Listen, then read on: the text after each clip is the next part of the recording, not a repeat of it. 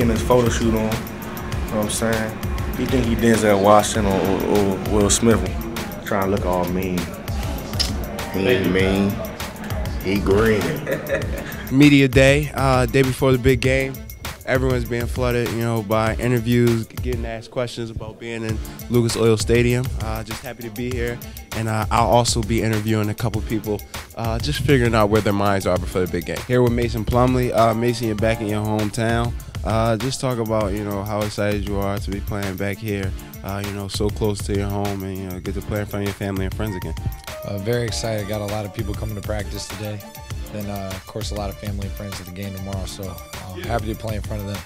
What up, Bull City? It's Emil Jefferson. I'm here with Quinn Cook.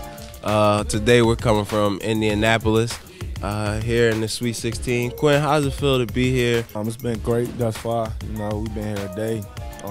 We've been watching a lot of film on Michigan State, and we about to practice. Just talk about the preparation. We got here a few days early before the game. Just talk about the preparation that goes into you have to put in before the game.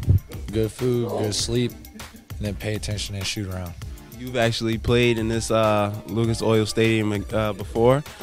Just talk about the history that's in this building, and how happy you are to be back here playing again.